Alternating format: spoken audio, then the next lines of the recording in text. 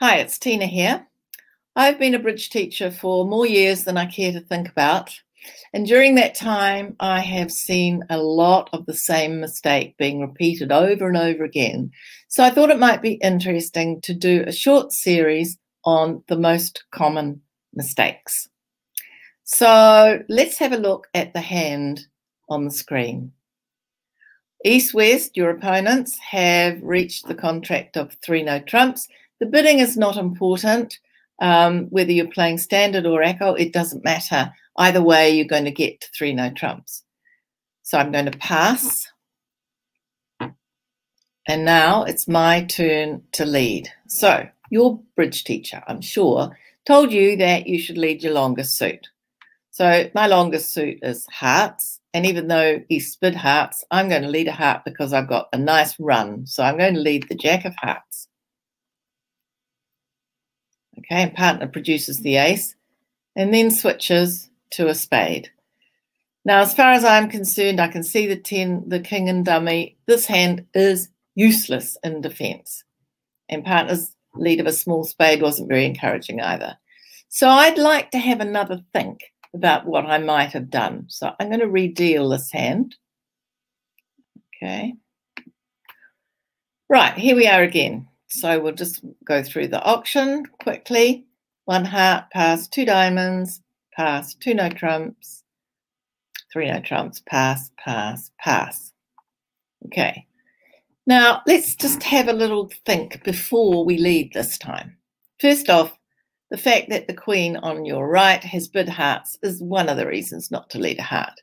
But more importantly, what is the point in leading your long suit? If you actually analyse the auction, your opponents are likely to have somewhere between 25, 26, 27 points, something like that, which means that partner has got close to an opening hand because you've only got 1. So partner is going to be responsible for most of the defence. So instead of trying to promote a suit of your own, which is the idea of reading a long suit, let's try and guess what partner's suit is. Now, your opponents haven't bid spades. They've bid diamonds, they haven't bid clubs, and they haven't bid spades. My guess, and it is a bit of a guess, but an educated guess, if you like, my guess would be that partner might have some spades. And really, I'm here to help partner, not to try and do something useless for myself. So I'm going to try the lead of the 8. I'm going to lead the top of my doubleton, the 8 of spades. And let's see what happens. Well, that's interesting. My 8 went round to the ace. Okay, following suit here. Okay. Great, and partner's in. Lead a small club. Okay. Partner didn't like my lead, it looks like, but we'll see. Okay, I'm going to throw away a club.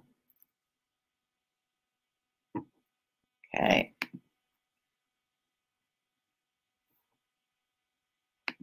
I'm keeping my hearts just in case she needs all her hearts. And now we've had a spade lead to partner's 10. Well, this is good news. Partner could have been a tiny bit smarter and lead spades earlier, but then, you know, partners do funny things. So it's always partner's fault. Not. Okay. Right. Great. So look at that. Partner had 11 points, close to an opening hand, and my guess was right. Partner had a good spade suit. So by leading a spade and by leading the top of my doubleton, I was hoping that partner would work out that I didn't have a spade suit but was looking for his. So think about that. If you've got a very weak hand, you can't promote a suit of your own because you just can't get back to your hand. Try and think about what partner might have and make a good guess about that. See you next time.